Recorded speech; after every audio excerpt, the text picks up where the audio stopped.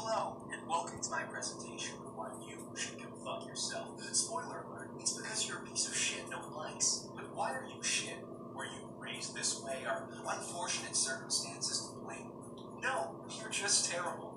Still confused? Of course you are. Here's a pie chart that should straighten things up. Here's a quick visual aid. I think this next slide really drives the point home. Fuck you, go fuck yourself. Now this graph is really interesting. As you can see, it shows the number of people that want you to go fuck yourself over time. Of note, this isn't 99% of the population. This isn't even 99.999% of the population. This is 100% of the population. That's right, even you want you to go fuck yourself. So, what are you doing here? Go on, go do it now! You may be asking, does all of this hatred really represent a weakness on my own part? Could it be that nobody deserves to hear the words go fuck yourself because every single human being on the planet is a worthwhile and valuable member of society?